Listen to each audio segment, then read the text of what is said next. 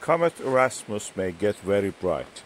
I have dubbed the name Christmas Comet for the Comet Erasmus because it will be behind the sun during the Christmas time.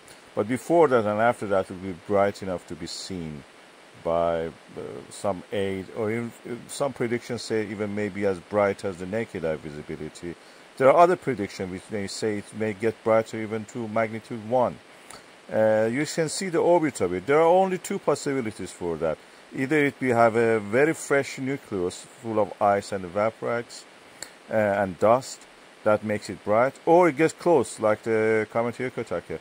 There is no chance it gets close to us that much, but it may be fresh, and that may give credit to the prediction that it gets bright to the magnitude 1.